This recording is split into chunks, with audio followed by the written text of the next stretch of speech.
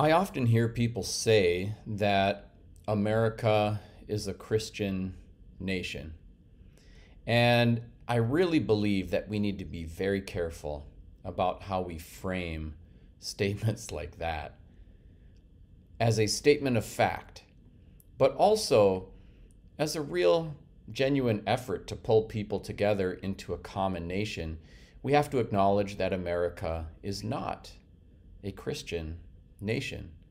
It's a nation with Christians, but also with Jews, with Sufis, with traditional Native Americans, with atheists and agnostics, all of whom are just as American as anyone else. And an effort to say that America is a Christian nation is inherently divisive because it insinuates that if someone is not Christian, they are not authentically American.